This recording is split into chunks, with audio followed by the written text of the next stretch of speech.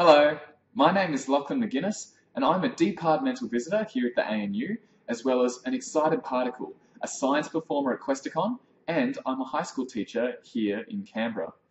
And what I'm going to be talking to you guys about is one of my favourite topics in physics, electrical circuits.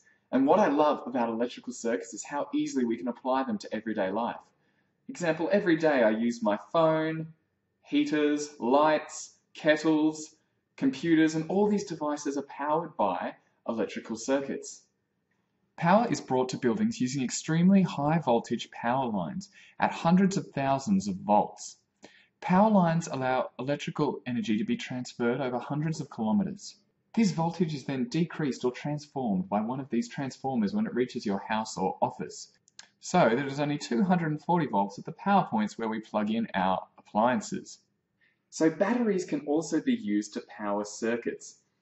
So every battery contains two terminals, a positive terminal and a negative terminal. Or for this battery here, a positive terminal and a negative terminal.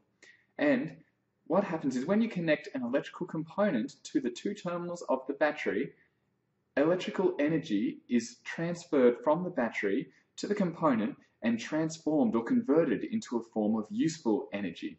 These circuits allow electrical energy in the battery to be transformed into sound energy, light energy, heat energy, and also kinetic energy, which we call motion.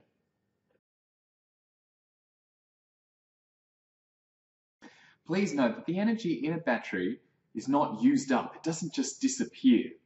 Instead, it is changed from one form of energy, electrical energy, into another useful form, such as light energy, heat energy, or sound energy. And this is the basis of how circuits work. So, welcome to this part of the course, electrical circuits.